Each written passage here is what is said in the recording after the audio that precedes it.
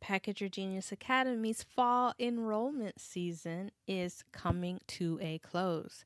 If you are interested in learning how to clarify the gift that you have to offer the world, or at least the current stage of that gift, clarify what it is and how to message that gift and communicate what you have to share and offer to other people, you'll want to learn more about Package Your Genius Academy. Welcome to Package Your Genius. I'm your host, Amanda Miller Littlejohn.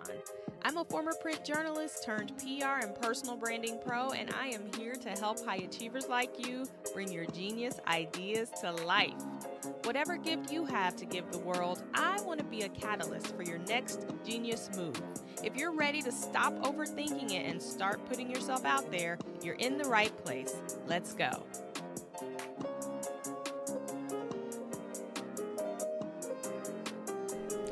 I've recently held a brand new personal branding masterclass, and the topic was Becoming Known, the 5 shifts required to unlock your personal brand authority. As I mentioned on the last episode, this idea of authority, personal brand authority, is really what I believe the missing piece is between those of us who have extraordinary gifts and talents and are creating powerful results for our employers and for our clients and for the people in our lives. But we have not stepped into this idea of becoming known. We have not allowed ourselves to leverage our talents for our own goals and desires. Personal brand authority is something that maybe you need if you have yet to really step into the earning potential that you know you have, to step into launching the projects, the books, the businesses, etc. that you know that you want to have, or even stepping into a pivot, moving from one type of success to another type of success, moving from successfully selling products and services to stepping into the role of an expert and being an author and a speaker and a coach and someone who is called to lead other people. So I wanted to share the masterclass here on the podcast with you in hopes that it can help you unlock your own personal brand authority. Here you go.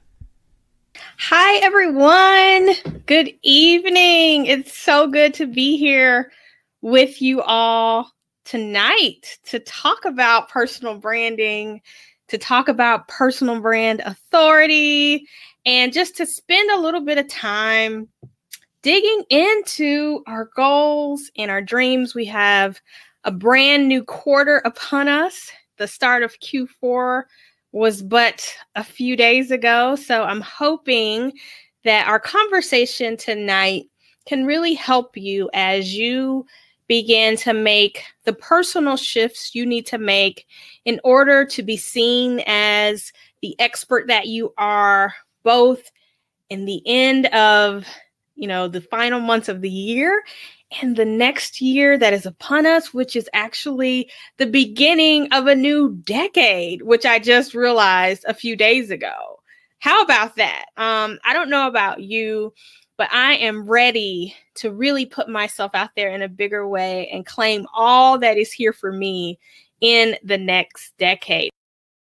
But tonight, I wanted to talk about something a little different than I usually talk about. And so some of you all know me. Some of you all have worked with me before. Some of you all, we have never met. Hey, Susan Burrows from California. Excited to have you here. So I wanted to tell you a little bit about myself and a little bit about what I want to talk about tonight. So I will introduce myself to those of you who don't know me and aren't really familiar with my work, because I know that Crowdcast broadcasts everywhere. And so you may have found me and this training through Crowdcast. But before we jump into who I am, I want to tell you a little bit about who I've designed this conversation for. And so I'm Amanda. I'm the founder of Package Your Genius Academy. This training is specifically for high achievers. So I love all sorts of achievers, but I have found in my work that the people who resonate the most with me are those who have operated in excellence for years, maybe even decades. I know for me, I've been high achieving since I was a child, trying to make those A's in school, and achievement has really been a big part of my life. And now I'm deepening that sense of just trying to strive for the next level. And taking that inward and going deeper and achieving the goals that I'm setting for myself internally. So this is for high achievers. So people who take pride in and delivering great results. You have a great reputation among friends and colleagues for doing great work. This training is also for the lifelong learners among us. So those of you who love to learn and improve yourself, and you're open to trying new things, you maybe even understand that phrase, new levels, new devils. So you know that as we strive and we continue to move up those ladders and embody new levels of ourselves, new challenges are bound to come up. And so you're aware of that and you're ready to dive into that. And maybe visibility is one of those challenges that has kind of come up for you at this stage in your life and in your development. This training is also for some of those who consider ourselves unsung heroes. So we've been in the background for a lot of our careers, or maybe we're the person that's next to the main person, but we have this nagging sense that people aren't really aware of all that we're capable of. So if that resonates with you, you're definitely in the right place. And this training is also for those who are called for more. So you've reached a point in your life. It may have been a milestone birthday. A lot of people reach out to me when they hit a certain age and they're just like, hold on, is this all I'm supposed to be doing? There's more that I want to do. I never wrote that book. I never started that business. And I'm wondering if I'm running out of time or if this is ever going to happen for me. And I know that I can't keep putting it off. I'm called for something more. I have something more that I want to deliver and that I want to give. There's another way that I want to use my gifts, but I'm just not really sure how that works. But I know I am called for more. Hey, Samantha. So I have to pause. One of the things I love about coming on platforms like this is really getting a chance to see and interact with some of you that I don't get to see that often or talk to that often. We have, moved to different cities, or you have moved on in your work. You're here, you're there, I'm here, I'm doing my thing. But it's so amazing to hear and see some of you that I've worked with in the past and I've known for years along this journey. So when I tell my story, some of you are going to be like, oh yeah, I remember that, Amanda. I remember 2010, Amanda. And some of you have been with me and been kind of in my orbit for that long. So it's exciting to see you all here. So what I plan to share this evening, just so you have an idea, I'm a control freak. So I always like to know when I get into a car, where are we going? And where are we stopping along the way? So I know if we're on track. So that is what you see on your screen right now. I'm going to talk about why so many of us struggle with seeing the truth of ourselves. And that's really become such a big part of my work. I have been doing personal branding, started with PR, and before that, journalism work. And I think a common theme that has emerged in this work is just so many of us struggle to see ourselves clearly. And that's honestly the reason why I have a business, is because I do have a gift for seeing you and what you have to offer very clearly and helping you articulate that. But I want to talk a little bit about why so many of us struggle with seeing the truth of ourselves and the value that we have to offer the world. We're going to talk about what we need to do to move from being good and to being known, right? So not just being good at what we do, not just delivering great results, but how do we make ourselves known?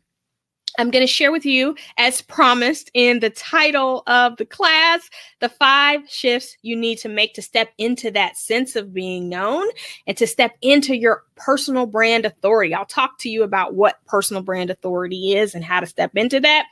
And then I'm going to talk about the 9 steps to becoming known in your field and how I have used these steps over several career pivots and how I've taught the steps to dozens of my clients 2. And I'm going to share how simple and straightforward this process can be if you let it.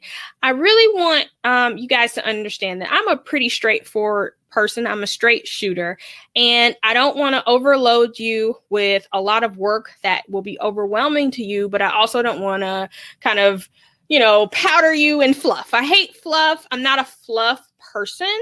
But at the same time, I want you to understand that, like, sometimes as high achievers, we can really overcomplicate things.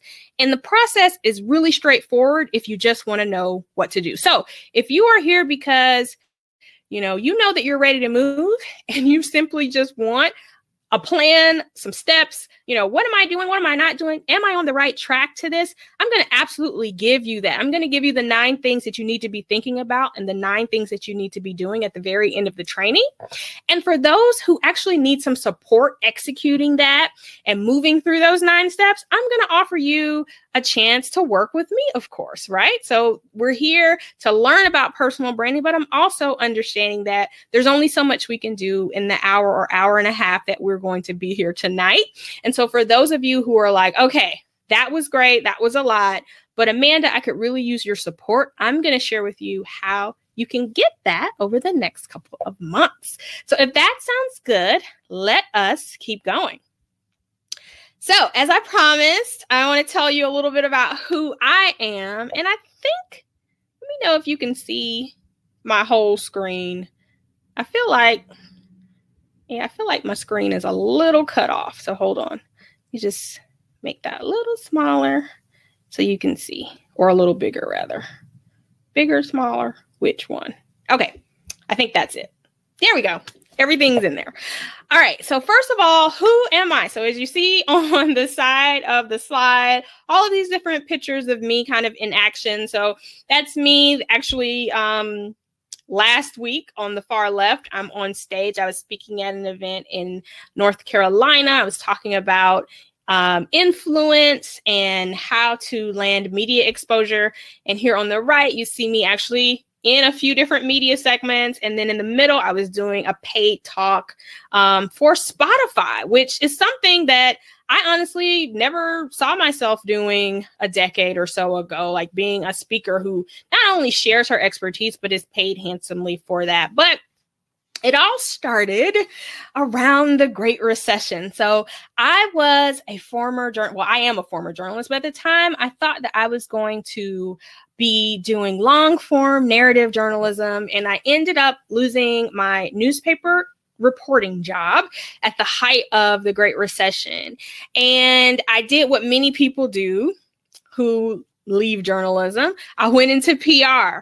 But for me, it wasn't so much of a kind of, well, I'll do PR since I can't do journalism, but it was really me following a calling to do what I did understand I was really great at, which was telling people stories, hearing what they were really trying to say, and then helping them articulate the story that they were trying to tell to the world. And so now I've kind of crystallized that whole concept down to the phrase, package your genius. So whatever your genius is, I'm the kind of the interpreter and the translator that can help you package it for the world. And so I started doing that. I felt like I had skills, talents, writing talents. I had gifts that I could share. And I knew that I could help people. But moving from journalism to this communication space, I realized that I had to become known. Like I had to become a known name very quickly because I would go to events and people didn't know who I was. And so in the process of realizing that, I started sharing and teaching and learning things around social media and digital communications and sharing what I was learning along the way. And that quickly amounted to me getting invited to share more things and to help people and to support through coaching and consulting. And pretty quickly, I tripled my newspaper salary pretty much right out of the gate during this recession. So I remember it was 2008. It was like the spring of 2008 when I landed my first communications contract, which was really exciting. Going from being this laid off journalist thinking, oh my God, what am I going to do, to really activating my skills and talents and figuring out who needed what I had and who would be willing to pay for it. And so I moved into PR. I managed to not only land clients who were willing to pay me to help them with their communications in PR, but I go from this unknown, former journalist who, just no one really knew in the DC area to winning national awards in the industry because I wasn't afraid to put myself out there. And sometimes I attribute that to not having studied PR. So I got my degrees in English and history. So I'm a writer, a historian. I love to understand how things came to be. And I loved story kind of emerged and what happened before this point to get us here. And I think that not knowing what people who studied PR and communications knew just made me hungrier, and it almost made me naive because I didn't know that there were certain things that maybe other people weren't doing. So I just did all that I knew to do. I put myself out there. I sent my name out to speak and do webinars and trainings. I wrote a book. I just was doing all kind of stuff, and it worked. And again, I stumbled upon a process that I didn't even know I was doing. It just sort of happened. And after that, I pivoted again, even after winning some national recognition in PR. I really decided that my heart wasn't in PR so much as it was in helping individuals. And so I'd been working with nonprofits and bigger organizations, and I just decided I love helping people. I help individual people because I want to be a part of their personal journey. And I want to feel like I'm making an impact at that ground level where they are. And I want to be able to see what they need. And I want to see the impact of my work. So I pivoted from straight PR to actual personal branding, and ended up getting more national recognition. So the process that I was using was kind of proven to work even after I moved from one area to the next. A couple other points just about me. I'm a super introvert. I spend 12 hours in the forest by myself every week. It's my new favorite thing to do. And yet, even though I'm this big introvert, I still am able to put myself out there in a way that makes sense for me. So for those of you who may be introverts, I tend to attract those who identify as introverts. There's still a way for you to put yourself out there and become a known name without it overloading you and overwhelming your sensibilities. You don't have to be this extrovert who wants to be here and there and everywhere to become a known name. You can absolutely become a known name in your pace, in your way, in the style that makes the most sense for you. And then just personally, I'm a coffee lover, jazz aficionado. I'm an old soul. I feel like I've been 80 since I was born. And so I feel like when I am 80, if I make it to 80, I will finally feel like I'm my age. But I'm an old soul. I have two amazing kids, Logan and Connor, who are artists as well. And we have a great time creating, and I love helping them package their genius as well. So that's me. So for those of you who just met me, I hope that gave you an overview. For those of you who already know me, you're probably like, okay, Amanda, I know all that. So let's talk about you. So tell me if this at all, and see, again, I feel like I'm losing a word on my screen here. Okay, there we go. Tell me if this sounds like you at all. So you've spent your career somewhat in the background, and you know that you need to put yourself out front to reach the goals that you have for yourself. It may not be that you are craving the spotlight or you want all this attention, but you know that if more people don't know who you are, the big goals you have for yourself just are not going to come to fruition. They're not going to move. And so you've reached an impasse of where it may not even be that you have the time, or you feel like you have the time, or you feel like you have the interest, but you know you've got to start getting out front to get to where you want to be. You may be under earning, which breaks my heart because I talk to so many people in this line of work who are tremendously talented, have so much to offer, and yet are not earning what they could simply because they haven't stepped into the rightful place that their gifts and their talents have earned, right? So Andrea is saying that she can definitely relate to 1 through 4. Number 3, maybe you have received several brilliant ideas for businesses or nonprofits, books or podcasts, but you just can't bring yourself to birth it. Like, you may even have PR and marketing skills, right? I talk to a lot of people who do marketing and PR for bigger organizations or for other people, but for some reason they just have a block on doing that for themselves. So you may even have the book, How to Start a Business in 17 Steps, or have read how to put yourself out there, but for some reason it's just not clicking, it's not connecting. You can't, force yourself or get over that like energetic hump of just doing it, of just going for it. And so you intellectually understand like what you need to do, and you know how to Google, right? Because everything's on Google. You can find out how to do everything online, but you just are having trouble stepping into it and making that shift. And it's really heartbreaking when you feel like you've got all this that's been placed on your heart and on your mind and on your life, and you just can't step into it. You may have had a degree of success in your business. So some of you all are entrepreneurs. Some of you all are already small business owners. So it's not just employees and people who work for companies. And maybe you have had success. You've landed contracts. You've gotten clients.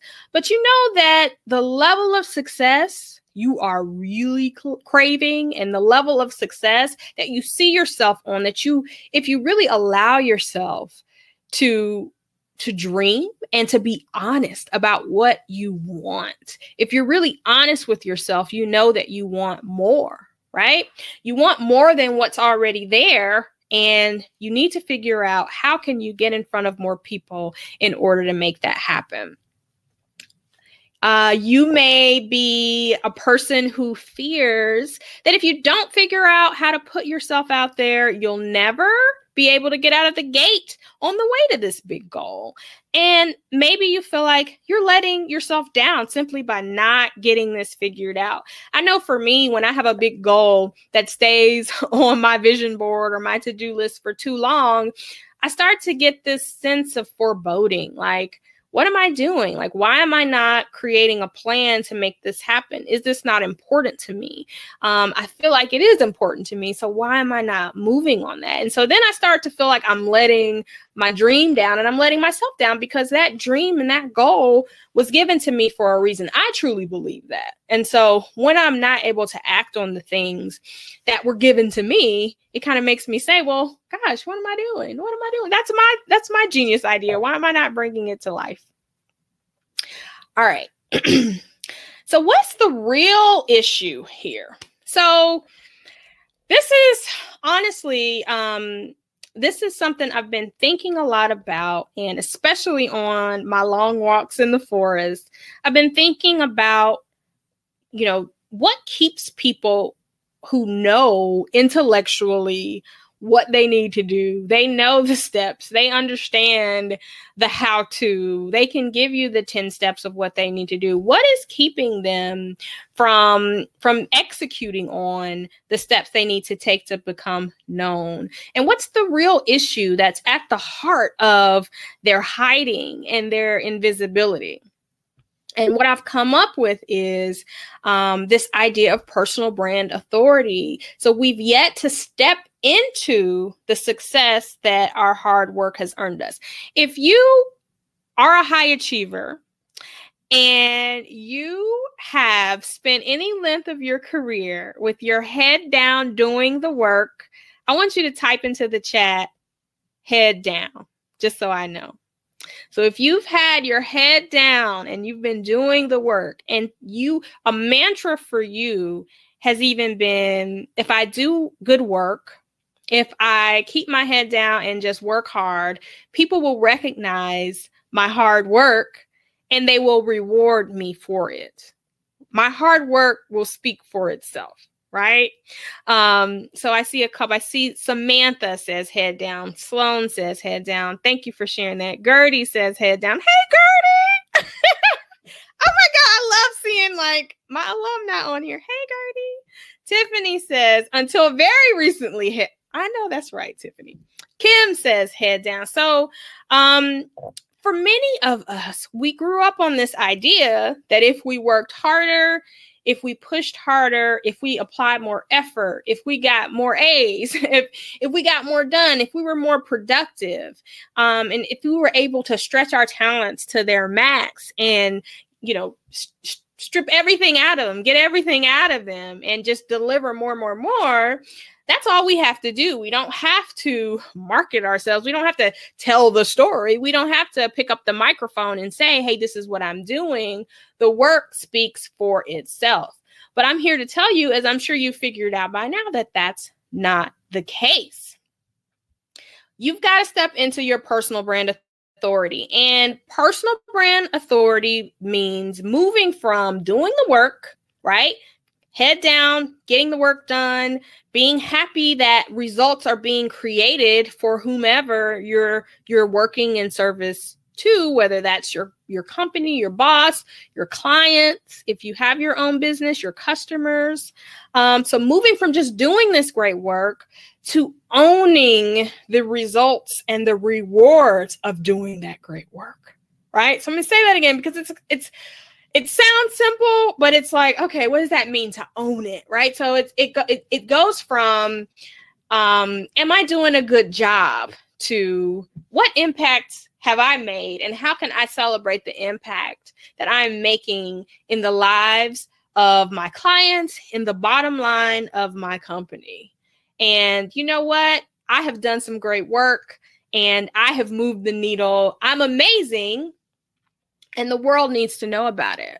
My industry trades need to know about it. I need to be speaking on stages and sharing what I know because I'm doing some amazing things here, right? So that's the personal brand authority. Going from, am I doing a good job? Was that okay? I hope, you got all you needed out of me, to, I know I moved the needle, right? It's a sense of confidence, a sense of owning not only that you're good and not only that you've done great work, but you have something special that has been utilized by whomever is getting that benefit now, but could also be leveraged and utilized wherever you decide to move it, right? Wherever you decide to take that value and share it like it's yours. It's inherent to you. It is not, you aren't made by a company or by a client, but you inherently have a gift and brilliance and genius that can change other people's lives. And owning that, like really coming face to face with the realization that what you have is life-changing for other people if you choose to share it. And so that is personal brand authority, which I feel like is the missing piece. It's where we're not connecting all of the tactics and all of the know-how of, getting ourselves out there and putting ourselves out there. It's that confidence. It's the opposite of imposter syndrome. It's really owning who we are. So I want to talk about the 5 shifts that you need to make. And there's my face. I tried to pick a picture that I felt embodied each shift, which is it's actually harder than you would think. But I want to talk about the 5 shifts that I promised you before I take you through 9 steps of actually becoming visible, if that's what you're interested in. So shift number 1, you have to understand your value and decide to leverage it for yourself. So I put my smiling face there because that's exactly what I did unknowingly in 2008 after being laid off, after having a newborn, after finding out I was pregnant with my second child with no job, and my husband had no job.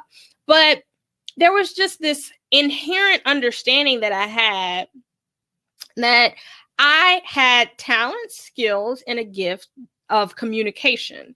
And I know how to listen to people. And part of that, I think, came from journalism, but part of it, I can't even really attribute it to journalism. It goes back even farther than that, because even when I was in school, I remember being in middle school, I always had guy friends. I had a brother. So I related well with boys, like I could talk to them.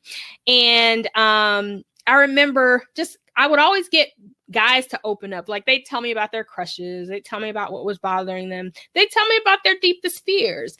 And even back then, without knowing it, I just knew how to connect with people and ask the question under the question, and really get to the heart of what you're really trying to say, or what you're not facing, or what the real problem is that's keeping you from getting whatever you want or doing whatever it is that you want. And so to me, that listening skill, and really just caring about people, caring that people actually achieve their goals and move forward and do what they want to do.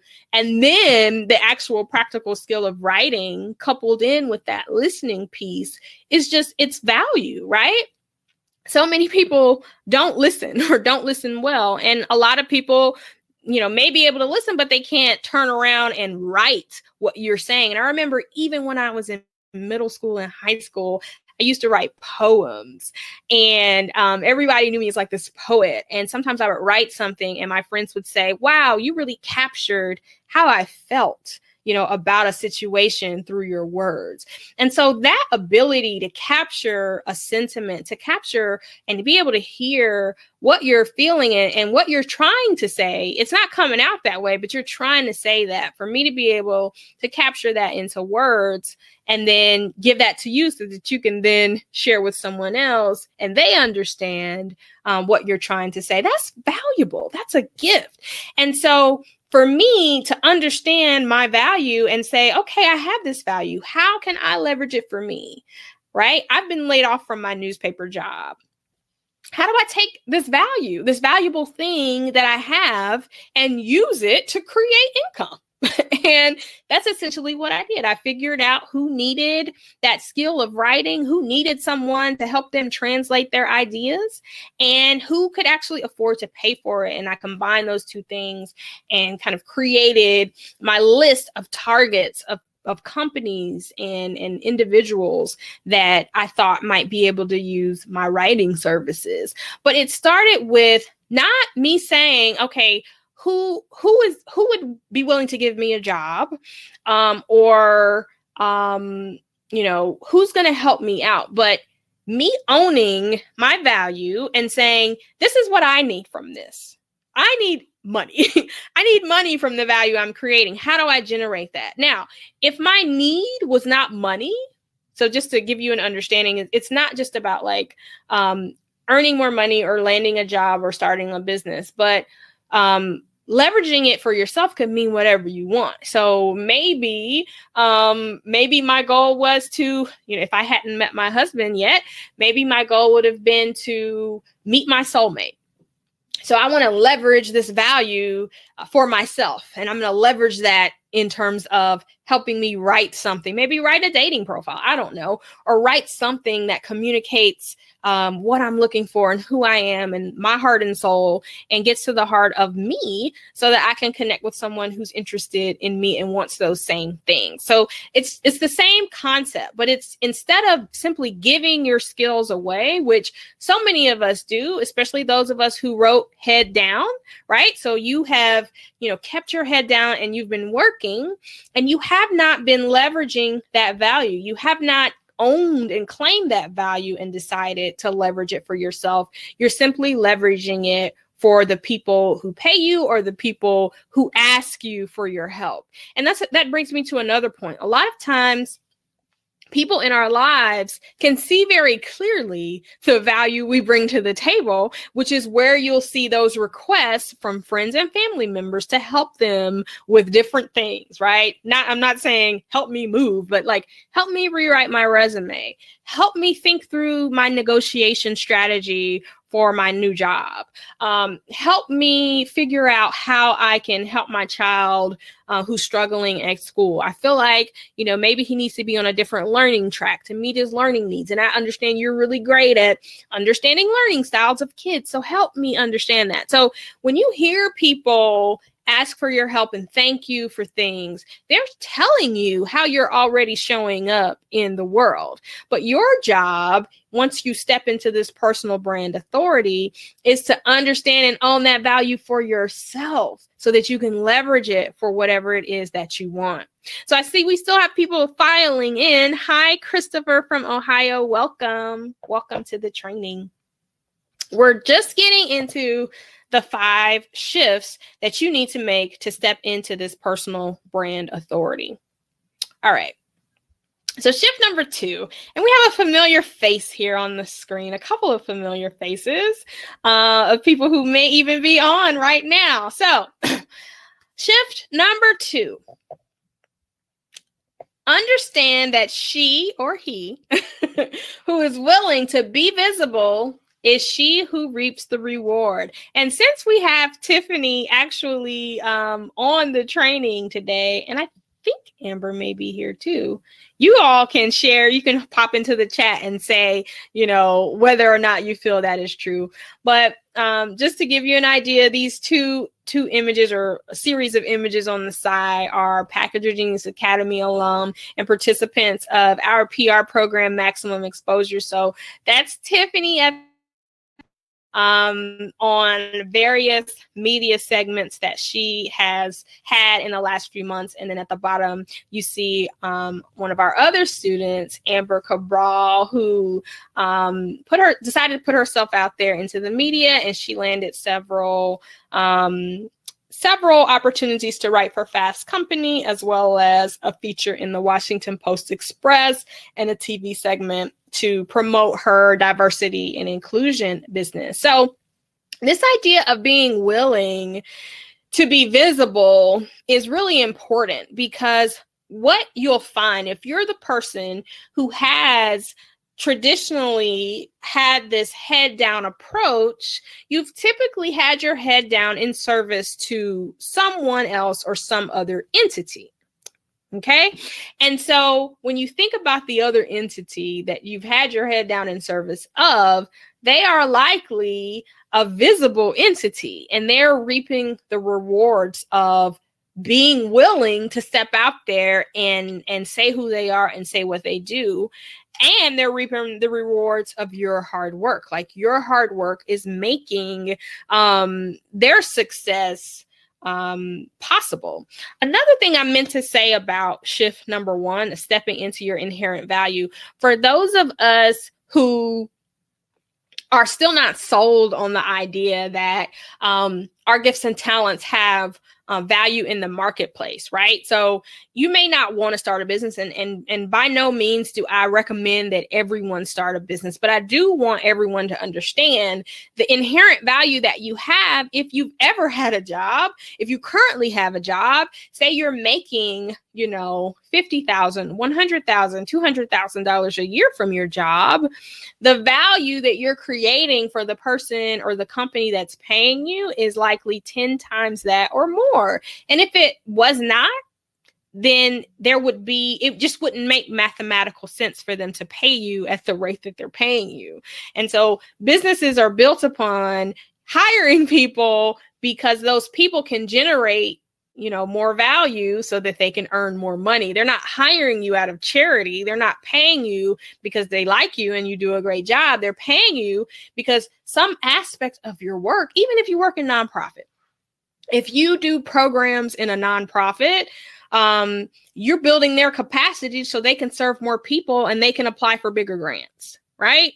If you are working in a corporation, you are, you know, filling the gaps in their business, or you're helping them expand their production so they can make more widgets and make more money.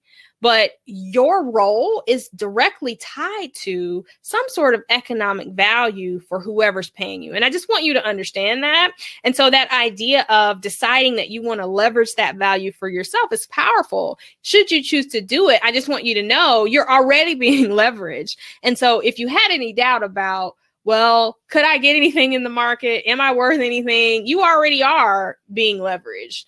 You just may not know it.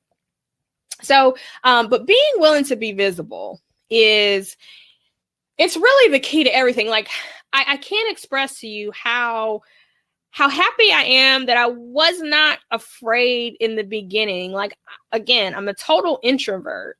And I remember, very early on, after getting laid off from the newspaper job and deciding, okay, I need to get out here and let people know I can write and that they can, pay me for that. But no one knows who I am. So let me start networking. And I remember being nervous, but just kind of like forcing myself to get up, get out there. I remember taking a flyer that talked about my blog and what my blog was about, because I wanted people to read my blog and just to stay in touch with me. But like, I didn't really know what I was doing, but I was willing to be visible. I was willing to be seen because I knew that no one was going to see me if I was sitting at home. Now, so much has changed in terms of like, even right now, I'm visible to dozens of you all, and I'm in my house, on a Sunday evening, technically alone, but like I'm here with you. And so much has happened technology wise in the last decade that just allows anyone at any level of willingness to be seen, to get in front of people. But really, if you are willing to be visible, you will reap the reward. No matter how hard you work, if you're not willing to be visible, it's so much harder to reap the rewards. And once you understand that and almost just kind of resign yourself to it, like, look, I don't even necessarily want to be seen and known and visible, but I know that if people don't know that I'm here, I can't grow to the level that I want to. All right. Shift number 3.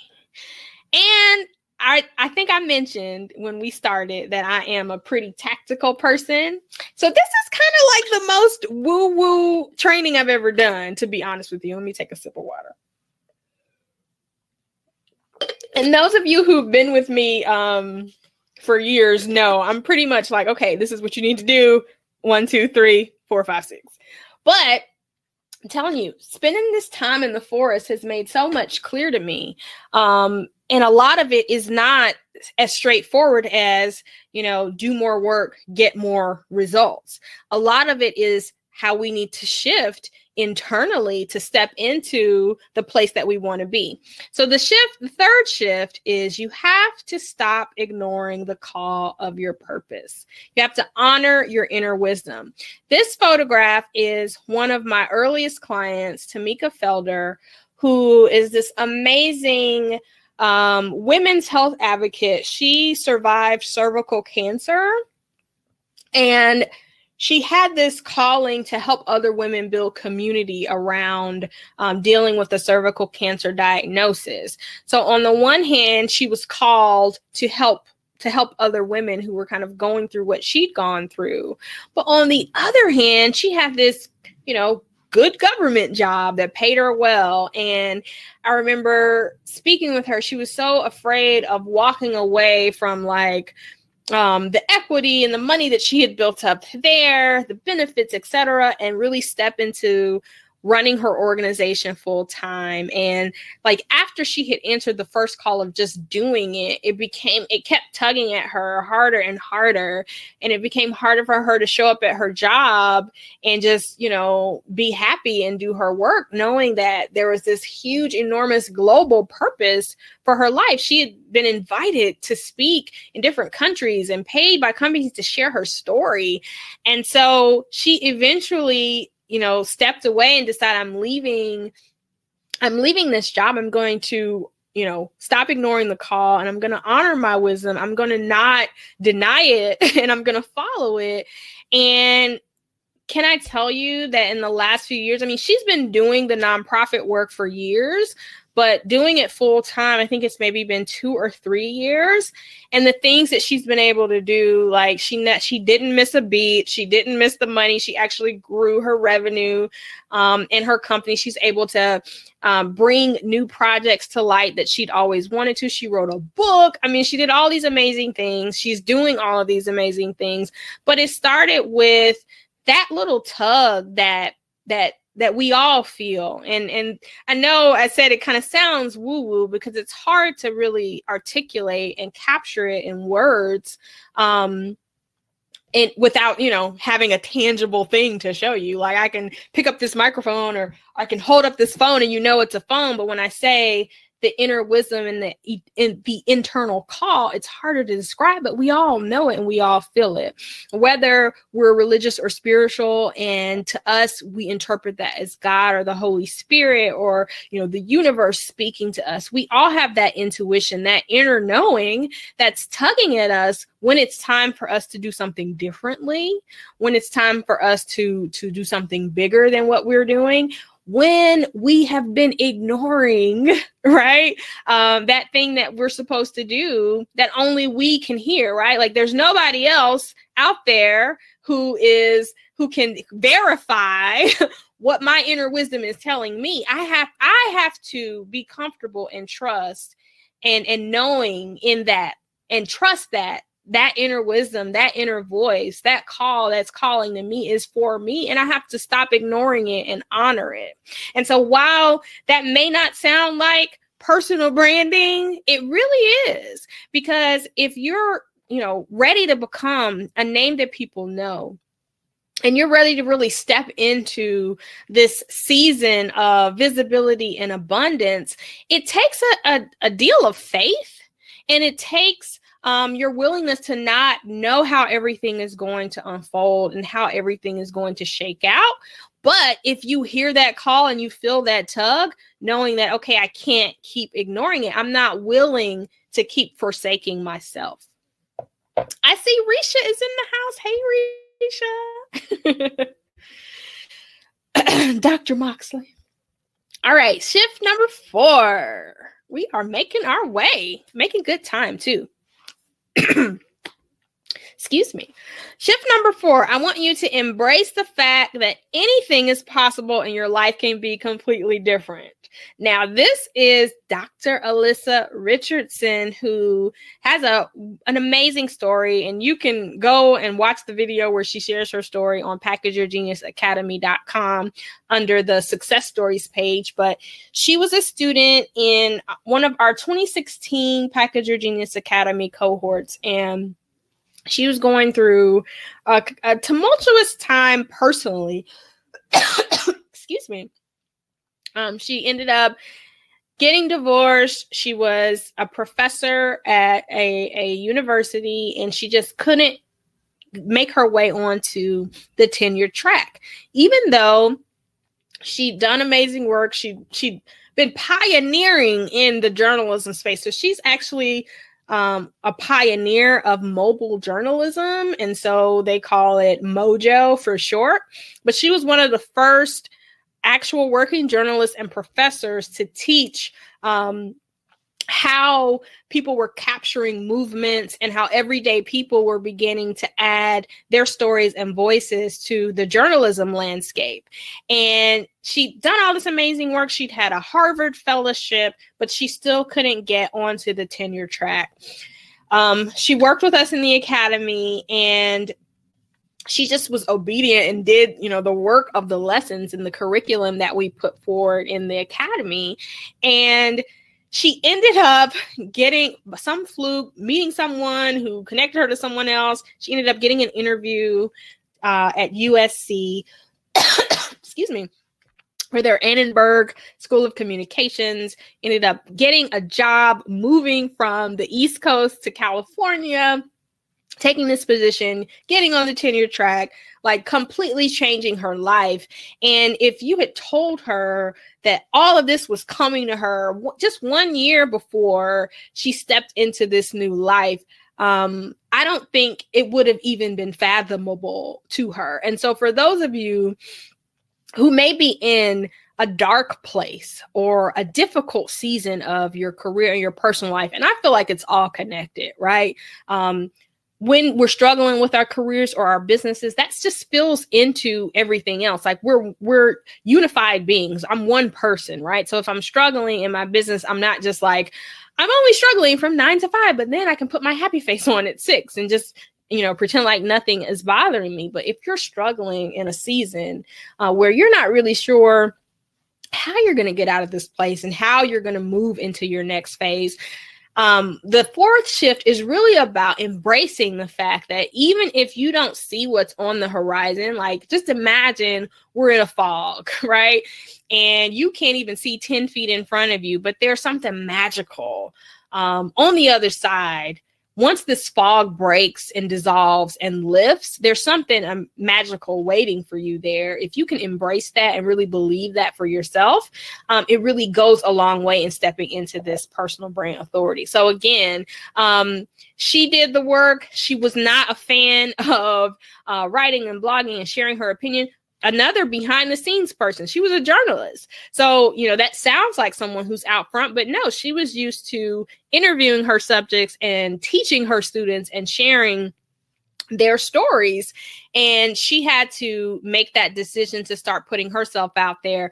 And in addition to her landing this coveted position at USC, which is one of it may be the #1 journalism school in the country, getting on the tenure track, she also got a book deal based on the work that she'd been doing in mobile journalism. So again, going from being in a space where she was undervalued and her colleagues were not willing to promote her to the position she rightfully deserved, to doing a complete shift and just being elevated in a space that was revered, right? It's all possible once we step into sharing who we are. And it started with her sharing who she was and what she had to offer and really letting people know how amazing she was. And she is. She's so amazing and so humble, such an amazing person. So the fifth and final shift, before we jump into the 9 steps of actually becoming known, is to let go of the how. And this picture is one of our most recent graduates. This is Rebecca Thompson.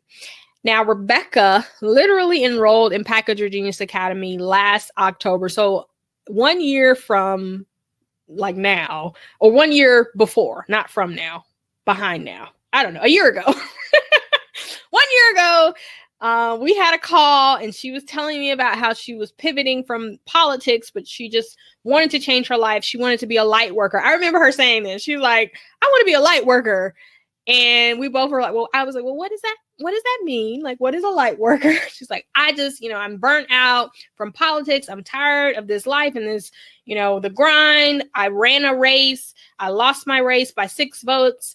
But I've been really great at helping other candidates figure out how to package themselves to run. But I am sick of this work. I'm really good at it. I've had some amazing success, but it's burning me out. And I can't sacrifice myself on the altar of this work any longer. I need to move into something that fuels me and lights me up. So Rebecca has just been this powerful example of what happens when you let go of the how. So when we had our conversation about her joining the academy, and she mentioned that she wanted to be a light worker, I said, okay, well, the first step will be just figuring out what you have that we can mold and package. Like, what is it that you bring to people beyond this whole politics piece? Because obviously we don't want to package that and sell that. You've already packaged that. So looking beyond or outside of the politics, what are some areas that may be, you have some transferable skills and talents where you can help people in a similar way, but we won't be using politics. And I remember she enrolled in the academy and she was kind of doing the work, but she kind of wasn't doing the work. And I remember we had a one-on-one coaching call and I said to her, okay, Rebecca, because she was stressed out about the idea of leaving her job and not having a job. And I was like, but you have clients, like people are paying you. And she's like, yeah, but I only have a contract for a couple months. And I'm like, but that's something. And then after that, you'll get this. And I kind of talked her off this ledge and it clicked for her that she was creating what she wanted to see, but she hadn't given herself permission to step into it. And she was holding very tightly onto how am I going to become this coach, this person who works with women and helps set them free. And when she finally surrendered to, I don't have to know how this is going to work out. I don't have to know every single step of this journey, but I'm going to do what I'm asked and I'm going to let it unfold, because there's a powerful thing that happens when you get into action. So many of you may be feeling stuck, right? Like you may feel like you don't know the next step. And so you're not doing anything. You're just holding on to being still. But what you'll find is the longer you hold on to being still and not moving at all, the harder it is to get any traction or momentum. You have to be moving to create momentum. So Rebecca let go of the how, of like how it's going to look and what it's going to look like. And long story short, she started the Academy a year ago after leaving an industry that she hated and not knowing what or how things were going to map out for her. And now she has a very successful coaching business that she has built from scratch. She has workshops called Living Your Light Boot Camp. She just had her first live event and she's helped dozens of women. She's literally created, she attacked our content with ferocity and she has helped so many people, and the ripple effect that it's creating through her clients has been really powerful. But it started with her not knowing, because so many of us are so controlling and we want to know exactly how things are going to map out. But sometimes you just have to trust that by moving and taking the first step and then the next step and then the next step after that, not necessarily knowing all of the how, it will unfold if you let it. So that's the end of my woo for the evening. I want to now talk about the practicality of becoming known. And so I talked a little bit earlier about me being unemployed and figuring out, okay, how do I get in front of people who may need what I have to offer and who may be inclined to pay me because I have this newborn baby and bills, and I know I've got gifts and talents, but I need to also make some income from them. And so the steps that I took to go from being this unknown journalist to being a nationally recognized PR professional. So I won the National Black Public Relations Society's Practitioner of the Year award, and then decided, okay, bye PR, I'm moving to personal branding. And I created a toolkit called the Branding Box, which got a lot of attention. And I ended up being named one of PR Week's 50 innovators in PR for that. So pivoting, but creating visibility for myself along the way, it really comes down to the 9 steps that I'm going to share with you right now. But those 9 steps can be kind of categorized, because I know it's kind of overwhelming to be like, 9 things, what? The 9 steps can be categorized in 3 buckets. So for those of you who are like, okay, Amanda, just tell me what I'm supposed to be doing, grab your pen, because I'm going to tell you the things that you basically need to be doing and the checklist that you need to create if you want to become known. So for those are my DIY people, those who are like, I know how to work, I know what to do, or I know, how to get moving. I just need direction. I need you to focus me. I'm about to focus you. Okay. So let's get focused. So the 3 broad categories. Number 1, you have to know how to characterize your magic. Number 2, you've got to know how to package your genius so others can consume it and you. And number 3, you have to know how to pitch yourself. So characterize your magic, package your genius, and pitch yourself. What does it mean to characterize your magic? So the thing about becoming known is you have to cultivate your own audience. And if you want to build an audience, you have to be willing to share how you help, who you help, the problem you solve, and what makes you different. Those are kind of the broad categories of what you need to be working to characterize. So again, sharing how you help people, who you help, the problem that you solve, and what makes you different. If you can get all of that together, people will know that you're the real deal and that you're for them. The people who can benefit from your work will know that you're for them. Next, packaging your genius so others can consume it or consume it and you.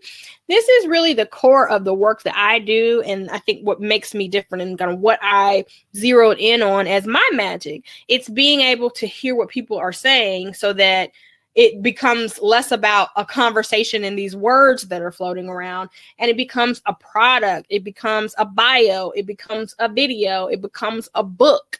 It becomes a course. It becomes, you know, a keynote presentation. It becomes something that has been packaged so that other people, and preferably groups of people, so not just one other person at a time, but groups of people can consume your genius, your ideas, your solutions, your tips, right?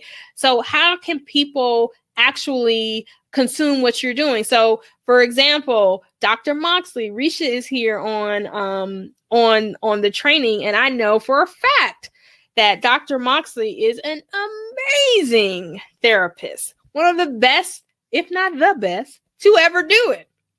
But the problem with Dr. Moxley is that the only people who get access to her brilliance are her therapy clients.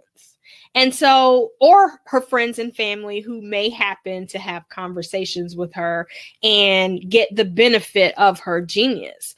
But for her genius to really be unlocked and reach the wider world, she has to package it into some, learning modality, whether that's her writing her book down or her recording her podcast episode so other people can consume it, have their lives change, and understand, over and over again that she has these gems to share. So I want you to be thinking about you and what you have to share with the world. How are you packaging it? Are the only people who know what you have to offer the people who work with you on your job, your boss, your coworkers, your clients? If so, you're not packaging your genius. You are only serving the people who are in your life and who pay you and who are engaged with you.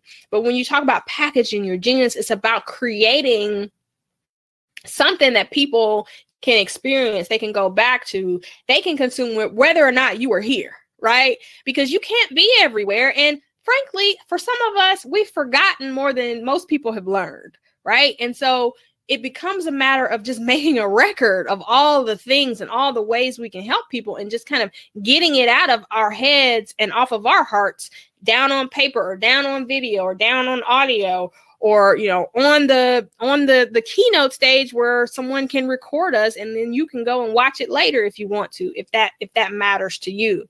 So, but that's the second big category, packaging your genius. And third, pitching yourself. So once you have packaged your genius and you've got something that you want to share, you have information that can help people, you've got a course or a talk or a book even, right? That other people can consume and then take away and work through on their own in their own time. You have to pitch yourself to get opportunities to share the fact that exists with the world, right? So it's not enough to record the podcast, like to record the MP3 and just like put it on your computer. Like if people don't know it's there, if you're not distributing it, it does not make it to the people who need it. So in a similar vein, when you talk about distributing ideas are distributed through media, they're distributed through speaking. And then when you talk about getting paid from this idea distribution, that means that you are connecting with the clients who may want to pay you for your services or want to enroll in your course or your program or attend your seminar or your workshop. But that becomes a matter of you pitching yourself for those exposure opportunities where you're reaching lots of people at one time. So that's media and speaking, or pitching yourself to the individual clients who may resonate with the way that you conduct your services, the way that you teach your voice, the way that you break down a concept. So pitching yourself to them to take that next step. And that's really, the bulk of it. Those are the three broad categories of becoming known. I'm now going to break them down a little bit further into 9 steps within those 3 categories for those of you who want to go. So I talked about characterizing your magic. And this is really this is really what I did. Like, sometimes I'm just amazed at like the ways that we inherently know how to do certain things. So some of you inherently know how to fix a car or raise a child or cook a meal. I just inherently knew how to do this. I don't know how, but like when you go back and I'm like, what did I do every single time? This is what I did.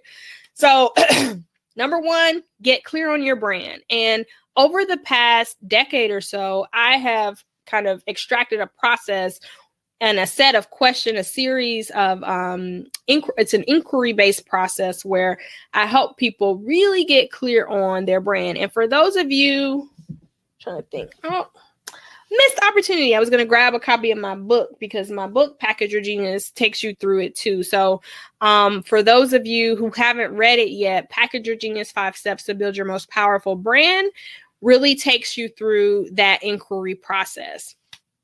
But first, you have to get clear on your brand. Before I promote anyone or anything, I want them to understand exactly what it is that they're promoting. And I want them to feel really sure and confident and clear in the fact of who they are, not who someone else told you to be, not who your boss or your colleague is paying you to be, not who your mom and your dad wanted you to be growing up, but who you really are, what you really enjoy, what really lights you up, what you really want to be doing with your time and your talents.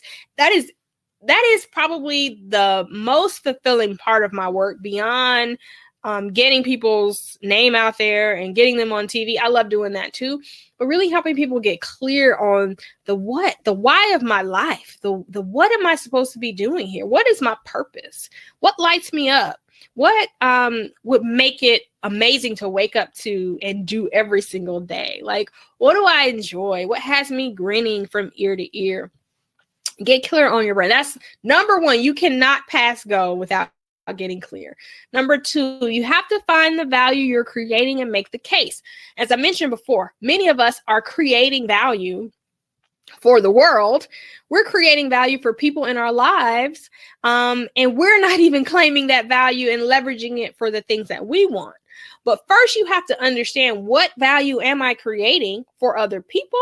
And then how do I make the case? How do I explain that very clearly through the examples that I share of how I've helped people in the past, so that new people who want to connect with me know exactly what I do and they can see themselves in those examples that I've shared. That's all that making the case is.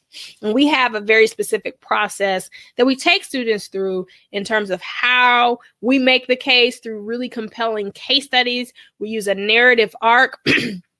We first state, the problem or the situation that your clients may have found themselves in, what your approach was, what your methodology was, and what were the results. So we make sure that you're telling a story when you make the case about your past work. Number three, craft a compelling message. And so we really want to put steps 1 and 2 together into a message that really makes sense. And sells you. So remember, I said that if you don't have that clear message, it's really hard for people to get what you're doing and how you can help them. So you can do great work all day long, but if you're not able to communicate and use the right buzzwords and keywords and scenarios that breaks it down for the person who's listening. So as soon as you start talking, or as soon as they start reading your bio on LinkedIn, they know exactly who you are. They know exactly what you do, and they know if you can help them. So that's really, really important. To be honest with you, steps 1, 2, and 3 are a process in and of themselves. You could honestly just do those 3 and feel tremendous clarity and feel really great about the next phase of your work, because you know who you are and you've characterized it. But if you are trying to really kind of become known, we move through the next steps, which are define your genius ideas. What is it that you have to share and say to the world that other people, maybe even people who are in your industry and do the same exact things that you do, how are you saying it differently, right? Like, what is it? What is your take on your specific area or your corner of your industry? You have to share your stories to build your audience. A piece of differentiating yourself is sharing the personal stories that have gotten you to where you are, right? Your mission, your why, what made you get into doing this work? How are you sharing those stories on social media or through your presentations, through webinars like this, on stages, if you're doing keynotes or workshops? How are you connecting with your audience? Because remember, if we're building an audience, we have to connect with them. And to connect with them, we've got to be vulnerable to some extent and share the stories of our lives that have made us who we are. So what are the stories that you have in your toolkit that could be leveraged to connect with the people who need you? Next, because we're in a digital world, we need to optimize our digital assets. And by that, I mean, how are we using keywords to get in front of the people who may be searching for us? I would say that about 50 to 60% of the incoming clients, students, and opportunities, be they speaking opportunities, bulk book order opportunities from my book, and just the people who inquire about my classes find me by searching for certain keywords related to my brand. So not me, but they're searching for a personal branding coach. They're searching for personal branding presenters. They're searching for personal branding tips. Once someone searched for personal branding for therapists and they found me. And so how are you optimizing what you have out here on the web so that you become attractive to people who are searching, not for you specifically, but for the solution that you provide? Right? That's really critical. A lot of us are leaving a lot of room and a lot of money on the table because we're out here, but we're not optimized. So even if we have a great website, it's not optimized. No one can find it, right? It's not showing up on page 1 of Google for whatever search term that you are. So if you're a therapist in Georgia, or if you are a coach in DC and people are Googling relationship coach or couples therapist, Atlanta, and you're nowhere to be found, right? You've got to optimize your digital assets. Then we want to move on to connecting with the people who you can help, connecting with them in person. So be that at networking events, speaking from the stage. That's always my preferred method because I feel like you get so much more bang for your buck when you're the speaker at an event, because you have a captive audience, people see you, and then afterwards, it just creates its own natural networking opportunities because people want to talk to you and kind of take the conversation farther if what you said was of value to them. So how do you figure out where you need to be networking, where you need to be connecting with others, where you need to be speaking? It's not so much about just saying, hey, I'm available to speak. Hey, I want to go network. If you live in a city like Washington, D.C., there are networking events literally every single night. How do you pick the right places?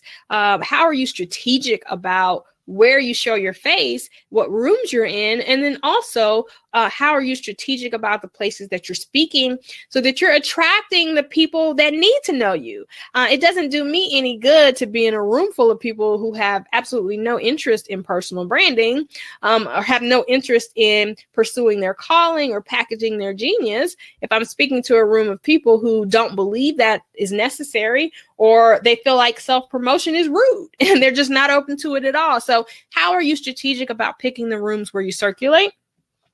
Number 8, pitching yourself to speak and to share. Again, something I did inherently, did not really know I was doing it, but I remember as I was learning about social media, and back then in the communications and PR space, everyone wasn't talking about Twitter and Facebook, but I saw the power of these free digital tools to connect with audiences and build communities and spread your message beyond just your geographic location, right? So whereas before you might market locally and connect with people, especially as a very small business or consultant, connect with the people that you could network with and meet at an event. And then all of a sudden now you have this ability to connect with people around the globe in just a few seconds with this free tool. And so I got really excited about it. I started pitching myself to just share webinars, right? Like I wrote this blog. I was like, well, I can talk more about this. I can share on a webinar. Like I can do more. Who wants to hear from me? And my willingness to pitch myself at first snowballed into me getting an opportunity because I raised my hand and I said, I have something to share. Would you extend your platform to me? To other people seeing that, and then the invitation started to pour in. So a lot of you, if you're thinking about getting known through speaking, and you're like, well, no one has reached out to me and asked me to speak. Sometimes you have to show up first in the way that you want other people to see you for them to even know that that's an option. So for me, I knew nobody knew me. So I said, well, who has a platform and who's running webinars and workshops and who may need an extra speaker on the topic that I speak on? Let me send my stuff to them. Let me send them a deck, right? Let me send them a one-pager on what I can share on. And that evolved because I delivered and I was good. And so once I delivered after pitching myself, those inbound opportunities started to come in. And that's one of the things we talk about too with media in our maximum exposure program. You know, if the media producers and editors don't know you, but you pitch yourself to be a guest and you deliver and you're great, then that can create opportunities for them to start saying, we want her back. And actually, I think that's what happened with Tiffany. She pitched herself to be on a morning show. She killed it. She was amazing. And then they had an opening and they called her and said, hey, can you come back? And I think she had 2 segments on that show within 1 month. But you have to start with the pitching. If you're an unknown, you have to pitch yourself first before you can expect people to begin to call you and know who you are and invite you to their platforms. And then the last thing we talk about in this process is just pitching yourself to get paid. So for many of us, becoming known and getting exposure, it's not about it's not about just being exposed to be exposed, right? It's about stepping into our earning potential and earning more and landing clients and becoming the people who earn the money that we're meant to earn. I don't want to sound morbid, but in terms of runway and the time that we have to work at the level that we are at our best, it's a finite time. You know, many of us, if we're lucky, we may get 15 to 20 years in our prime at our peak, and some of us less than that. And so if you feel like age-wise, you're at the peak of your energy and kind of your mental acuity, and this is like you are really in your stride, but you're holding back and not negotiating for more, or you're not doing the consulting on the side to kind of shore up that income, you're leaving money on the table that you may really wish you hadn't left on the table in 15 or 20 years. Right? So I think about that a lot. Like, how can I maximize this season? How can I maximize my talents, my opportunity? How can I maximize this moment? Because I remember a time when you couldn't get on Crowdcast and talk to 100 people, you know, on Sunday night. Right?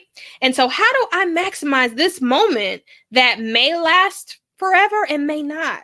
Things shift, things change, technology changes, people's attention span changes, a need for a certain area of expertise, a topic or discipline, all these things shift.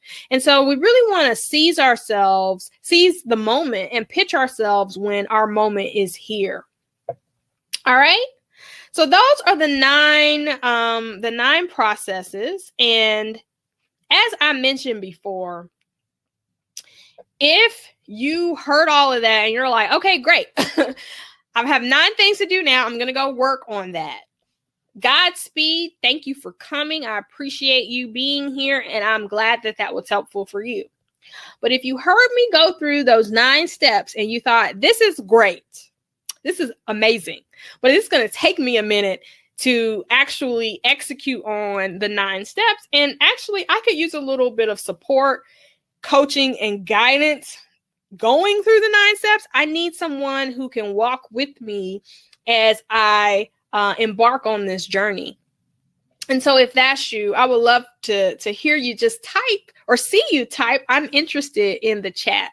Because as you may or may not know, I run a company called Package Your Genius Academy, and Risha, Dr. Moxley, is actually one of our coaches in the academy. She's our mindset mentor. She is a therapist, an amazing mindset worker who comes in from time to time to help us get unblocked when we're stuck and getting in our own way. Because again, as I have learned in doing this work, visibility and becoming known is not always just about the tactics. It's not about just, taking the steps and doing the work. Sometimes it's about getting out of your way when you're faced with a tactic or something that feels uncomfortable. You're given an assignment. You're told to pitch the media, and you thought that you wanted to be out here, but now it's really time to show up and put yourself out there. And it's hard.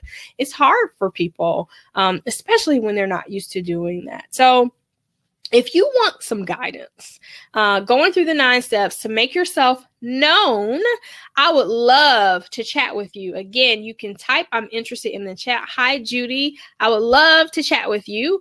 And actually, hey, Susan, awesome to see that you're interested. If you see on the screen, there's a big green button underneath my deck that says submit your application. Again, I run a program called Package Your Genius Academy. And we have a visibility academy that is starting this week.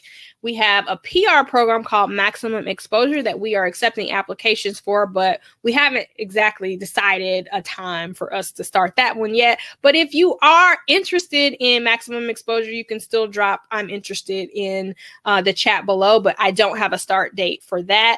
But our Signature Personal Branding Academy, which is a 3-month experience, begins this week. And so essentially the 9 steps that I just detailed, that is the curriculum for the academy. So if you're interested in someone really being a partner with you as you explore those 9 steps and really go from someone who's doing great work, but maybe hiding, and you're not earning what you could be earning. You're not expressing your gifts publicly to the level that you could. You're not stepping in to your brand. You're not stepping into the status and to the level of recognition and the level of income and abundance that you've been working so hard for. You've had your head down all this time and you've become great, but your stature in your industry, your recognition in your industry just doesn't match that. And it bothers you. Now, if it doesn't bother you, then okay, that's fine. Thank you for coming. But if it bothers you and you know that you need to become more of a recognized name in order to earn what you want to earn, but also to create almost like an insurance policy for yourself in case something shifts or change as time moves on, things change, right? So if something changes with your current job, if something changes with your industry, if something changes with your business, or maybe even your biggest client or the type of client that you work with, external forces, technology shifts, tariffs, there's all sorts of things happening in the world.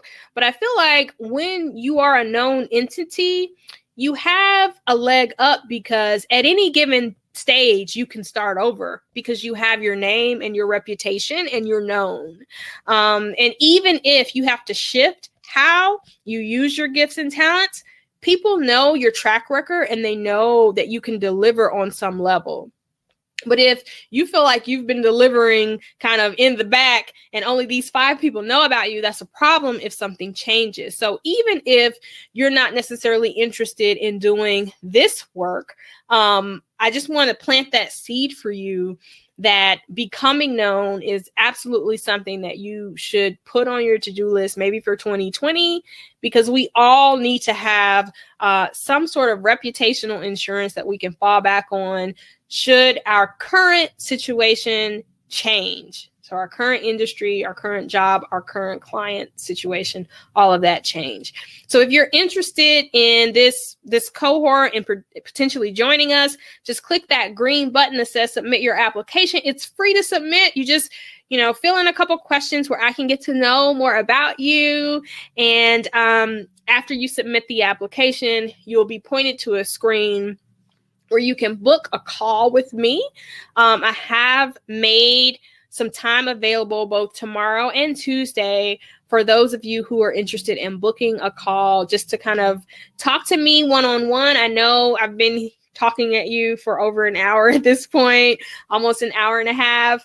And you've heard a lot from me, but if you want to kind of engage with me and tell me about you and tell me about what you're struggling with and what this training even brought up for you, and if I think that I can help, and if I think our curriculum is a fit for you, just go ahead and click that green button, fill out the application. And again, after you click submit, you'll be pointed to my scheduling page where you can book a call. I make all the calls, so I will be calling you directly and we can have a nice chat about the work together. So this has been great. Thank you so much for joining me.